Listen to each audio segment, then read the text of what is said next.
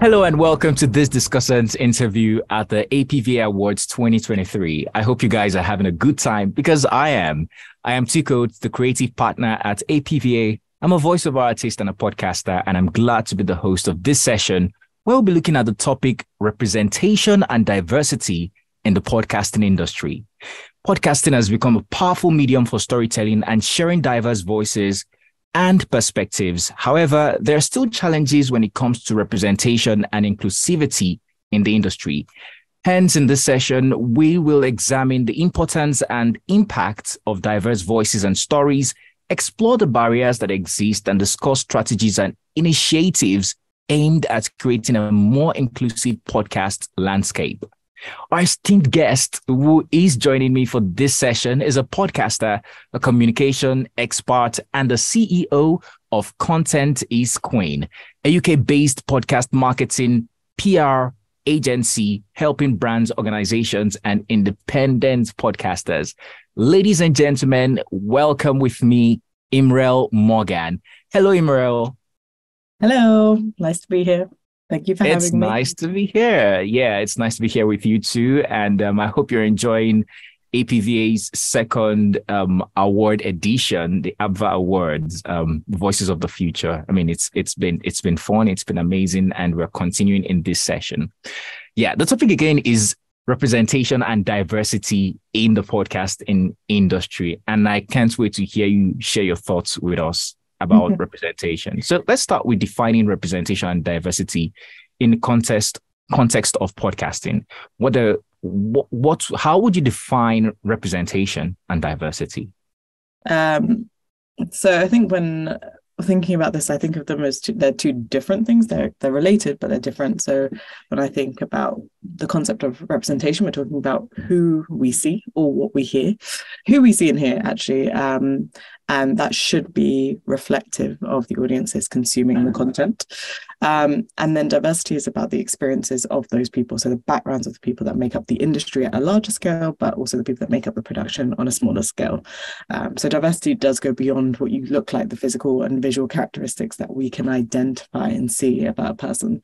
But instead it's looking at their class, their education, the neurodiversity, their disability status, their sexual orientation, all of the things that kind of make up an individual. And their various identities and what those things can then bring to the table. In the context of podcasting, it's like, what can those lived experiences contribute to bigger discussions within news or politics or the climate, for example. So it's really about, like, the diversity is more than what we see. It's more about who that person is and all of the different individual things they bring to the table. Whereas representation is, I see you, you see me, I hear you, you hear me, but is that enough? Especially if we are the same person or we're similar people with similar backgrounds. It's a little bit deeper. Interesting. So from what you're saying now, I can deduce that representation, of course, is having different people represented. And for instance, in Africa, in the podcasting landscape, different countries have people who are doing podcasts. So it's okay to say that they're all representing their countries, but diversity is deeper than that. And now it seems to me like, from what you've said, we may say that we have the responsibility to ensure a level of diversity in our podcasts. Let's talk about diversity then. What is the importance, or how important is it for podcasters to ensure that diversity is priority or is prioritized in, their podcasting endeavor? I think it depends on the podcaster, right? So in the context of historically marginalized groups, the onus or the burden of that work tends to fall on the marginalized to improve the situation. I think actually when we're on an individual level, for example, I think about disability status. I think about what is the person on the other end going to experience when they're consuming my content. So when, as a podcaster, as an individual indie podcaster, I think it's important to think about your listeners and who they are at the other end, and actually how can you broaden out your audience and grow your audience by thinking about the diversity of experiences that on the other side. If you're just a one-man band, you can only do so much. It's already a lot to create publish and produce a podcast. On a larger scale, certainly when you're thinking about the landscape of maybe even African podcasting or Black podcasting as within the diaspora, something we have to think about is the diversity of our content, and the diversity of the guests that we bring onto that content. So I don't know if it's always I don't know that we necessarily have to prioritize it in the same ways that we're kind of demanding of the wider industry that we sit in, but it is something to think about. And I think often we are thinking about it probably more than we need to, given the context that we kind of exist in the world we exist in. But it is something that we should all be thinking about. But certainly, as diverse podcasters, there's like so many people that can't access podcasts, from people that don't have like the financial means to access data, right through to people that just cannot hear, like they have difficulty hearing. So how do you make your content and your message and your bigger story more accessible across the board? So it is something to think about, because we are missing out huge swaths of audiences that could be tapping into that key message and tapping into the story that you want to tell through audio. Oh, interesting. And I'm learning a lot from what you're saying, because I'm, reaching you from Nigeria in Africa, and you're there in the UK. And I think diversity and representation slightly mean different things to us, not because they don't mean, what they mean as you've defined it, but from the place of responsibility now for you guys over there. I mean, the diasporan podcasters, you understand that you should, or you want to reach a larger audience, like people from Africa and different continents and all of that. From the African perspective now, a lot of us are still trying to, do stuff that affect our locality and, by extension, the Western world. So it's sort of like representation and diversity, the bulk of that weight or of that responsibility tend to lie on podcasters that are diasporan podcasters, right? But now let's talk about the how. Because you mentioned that it could be very difficult for an indie podcaster to ensure diversity, right? What tips would you recommend for indie podcasters that they feel like, okay, I want to represent other people, or I want other people to be represented, and I want this level of diversity so people can feel, my audience can feel they're part of my podcast? I think the fact that if you're at that point where you're asking the question, right? So the first step is asking yourself the question is like, who is not in the room? Who is not listening? Who is missing from the conversation? And I think we can all ask ourselves those questions. I ask myself those questions all the time as an event curator, you guys are creating on awards. Who's not there? Who's underrepresented? Who's missing from this conversation? And being quite specific internally about kind of listing out who's missing, and then finding the people that are speaking about these issues or complementary issues, and then you can start bringing those people into the conversations you're having on your podcast. So if you're speaking about, I don't know, golf, I don't know why golf becomes my go-to example, but if you're speaking about golf, who's not in that conversation? Women tend to be missing from conversations about golf. Disabled people tend to be missing about conversations about, and people from lower socioeconomic backgrounds, for example. So you can start to really see, okay, I've got like one group here, so who else is not here, and who am I in the conversation? Am I part of this group, or am I in the out group? And you can start to then go and seek out the voices that are missing, because they're there. It's not like there's no it's not like they don't exist. It's more that they're just not amplified or given a platform. So I think when we're talking about podcasters wanting to do more, it can be as simple as just asking yourself the question, and that question will lead to answers that get you the diversity that you're seeking within the content that you're trying to produce. The other side of that is, okay, who do I want to be consuming this content that can't consume this content? What's the big message that I want to share? And if it's, I would like more people in my local area to know about these businesses that I'm promoting through the podcast, or I'm speaking to local entrepreneurs and I think everyone should know about their work. Who do you want to be listening, and who would benefit from these local entrepreneurs' work or innovation? Then it's a case of, okay, going back and thinking, okay, well, they might not press play on my podcast. They might not even know my podcast exists, but what do they know exists? Instagram, or Twitter, or whatever social media platform they hang out, LinkedIn even. So it's a case of like, how do you take the content that you're creating, you're producing, and dropping it into as many different places, and also always referencing back to the fact that there is a podcast for wider learning, more research, more deep diving is in the podcast, but here are the different ways that people can consume the message that you're sharing. That's a deep one. Now, you talked about trying to figure out which people aren't represented, or the aspects where there is a lack of diversity. And, it suggests to me that there is a need for collaboration and partnerships as well. So I'm saying, how important would you say podcasters should consider collaborations and partnerships in order to, ensure there is diversity and representation in their podcast? I mean, collaboration is just like the heart of podcasting, right? So one of the most effective ways to grow is to use other podcasts and podcasters to get in front of their audiences and vice versa. I think collaboration is essential to the survival of most podcasts and podcasters' kind of life within the industry.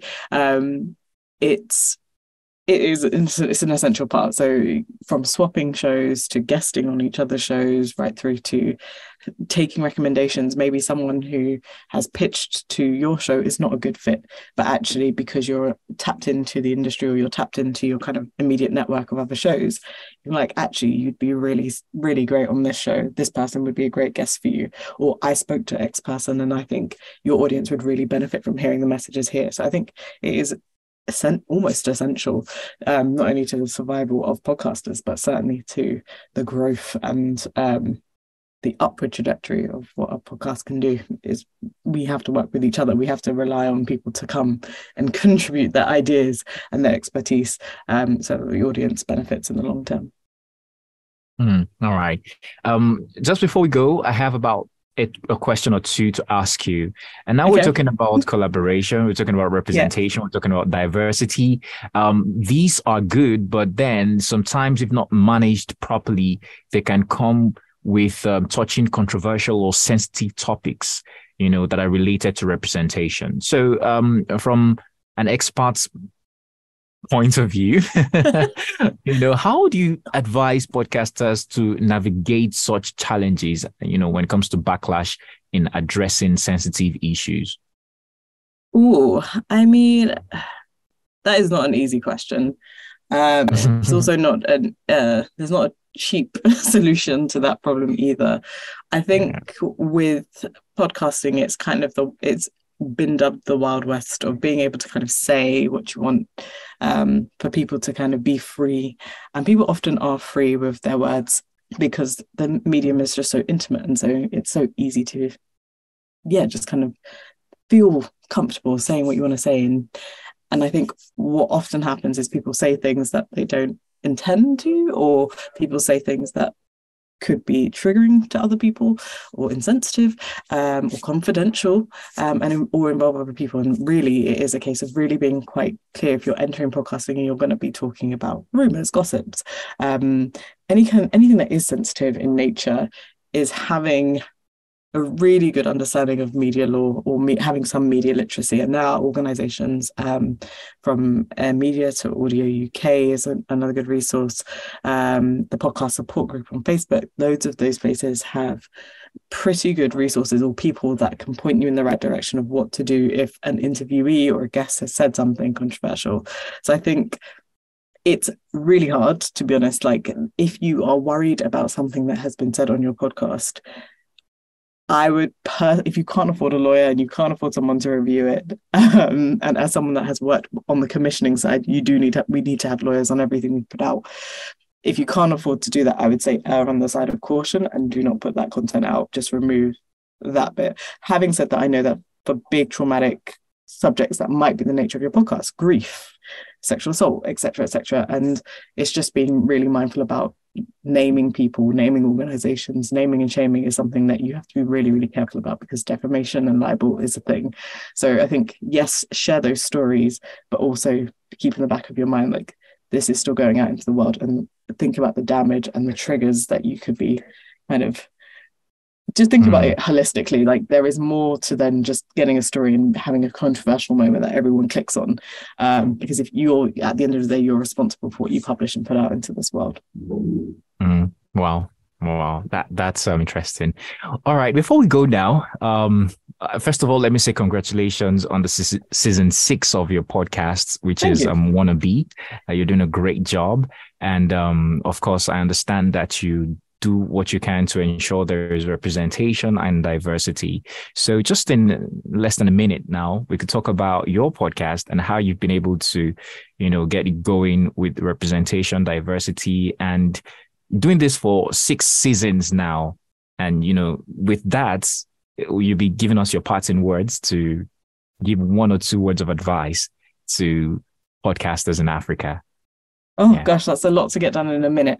Okay, so so Wannabe focuses on the careers, the creative and entertainment careers of women, and particularly women of color.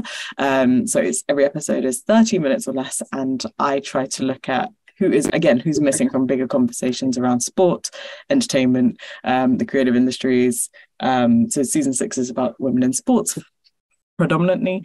And so for me, I think about who's not in the conversations. Again, that question, like who's not having these conversations, who's not represented? How do I ensure that there's a diverse mix of women? So sometimes that is on the representation side. That is like, have I got an Asian woman this season? Have I got a Black woman? Have I got a white? Like, have I got like different types of women represented within the podcast? Because that's my audience. With Content is Green more generally, we focus on diversity and inclusion and equity at the baseline. That is what we do. We believe it is a process and not an outcome. And we have won awards for that work.